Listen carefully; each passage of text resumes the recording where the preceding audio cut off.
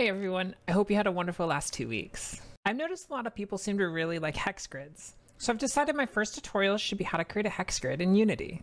There's going to be a little bit of math in this video. However, hexagons are mathematically really easy to work with and will make the process much simpler. Before we dive in, remember to comment, like, subscribe, and ring the notification bell. I know you hear this a lot on YouTube, but it really helps us creators. The project will be available on my GitHub for free. A link for the repo can be found in the description below.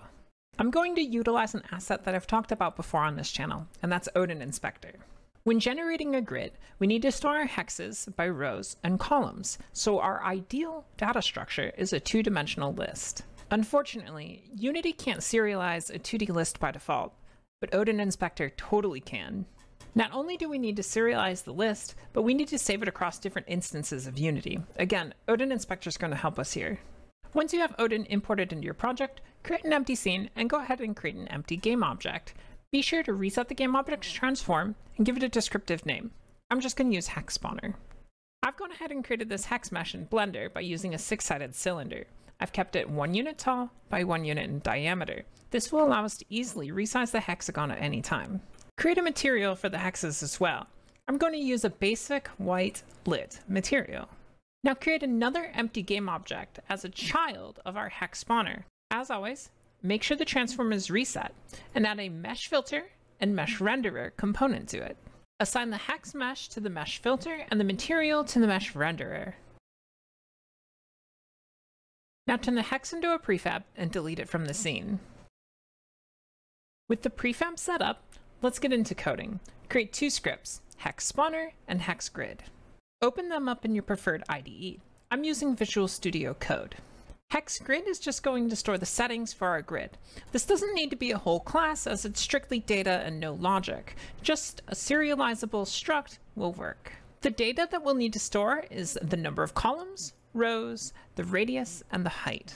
Finally, the apothem. This is where the math comes in. If the radius of a hexagon is from the center point to any of the corners, then the apothem is the distance from the center of the hexagon to the middle of an edge.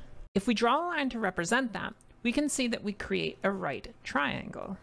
Using our good old friend the Pythagorean theorem, we know that a squared plus b squared equals c squared. We know the length of c, that's our radius. And here's where things get simple. The length of any given side on a hexagon is equal to the radius. So then we know that a is equal to half of the radius. Plug in our a and c values and simplify to solve for b. So that leaves us with this formula, the square root of the radius squared minus the half radius squared. So let's plug that formula into our code. Now with the hex grid script done, let's swap on over to the hex spawner script. Hex spawner is where Odin comes into play. Instead of inheriting from mono behavior, we're going to use serialized mono behavior. This is a base class provided by Odin.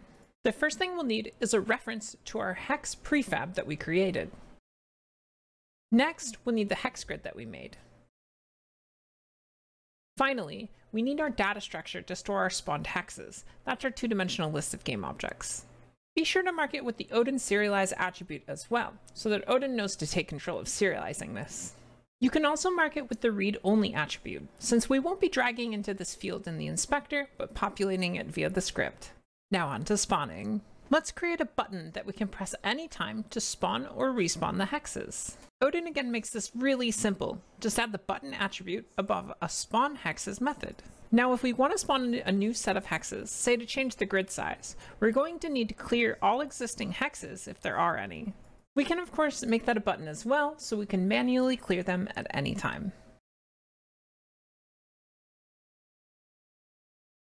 Simply loop over all rows and columns, destroying each hex as we encounter it.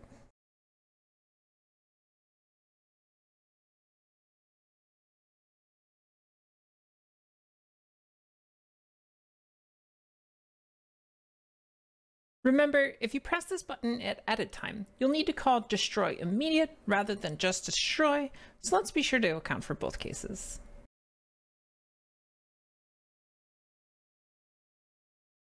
Finally, once we've finished destroying all of our hexes, reset the 2D list to empty. Back to our spawning code. Simply loop over our rows and create a new list for the hexes to be stored in.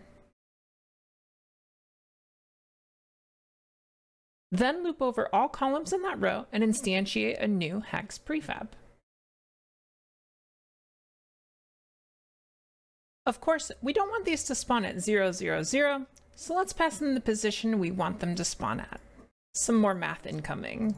The X position must account for the hex in the next row down to fit snug between any two in this row, so we need the radius times 3 times whichever column we're currently spawning.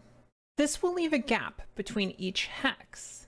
We also need to take into account that every row is moved over by 1.5 hex radii, so we don't have overlapping hexes with the previous row.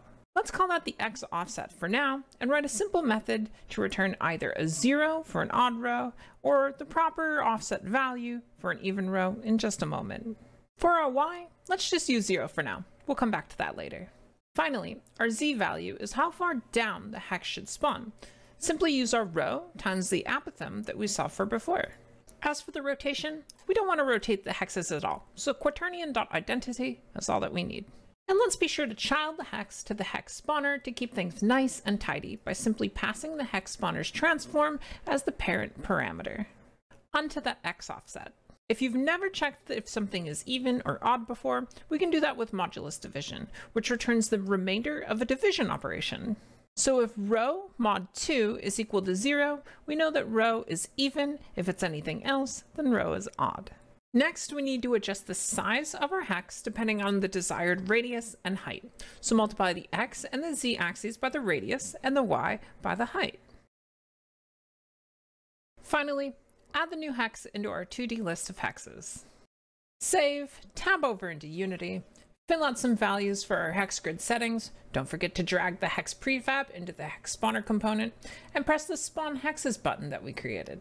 It's kind of hard to tell these hexagons apart from each other, so let's randomize their Y position a little bit. Head back into the hex grid script. We're going to use another feature of Odin, the min-max slider. This will be our hex height variance. And to make things simpler to read, let's add some properties to access the min and max values of that slider, min being the X value and max being the Y value. Back on our hex spawner script, let's change the Y value in the position parameter to be a random value between the min and the max that we just created. Save, go back to Unity, and try dragging that min-max slider around, or manually enter your desired values, and press spawn hexes. Now we can clearly see where each hex ends and the other starts. Play around with the values until you find something that you like. You could expand this in many ways, changing the shape that they spawn in, or using some Perlin noise to make it look like terrain. And that's it. It's simple, right? Special thanks to my patrons on Patreon. You two really make videos like this possible. If you would like to support the creation of more content and see your name on this list as well as in my stream, please consider supporting me on Patreon. Stop by my live stream on Twitch Wednesday through Saturday, 1 p.m. to 7 p.m. Pacific. Join my Discord community with many other talented and passionate developers. Check out my assets available on the Unity Asset Store. I recently released a super cool shader pack and I already updated it with a new shader. Please don't forget to like, comment, subscribe, and ring the notification bell to be notified of more content. Thanks for watching.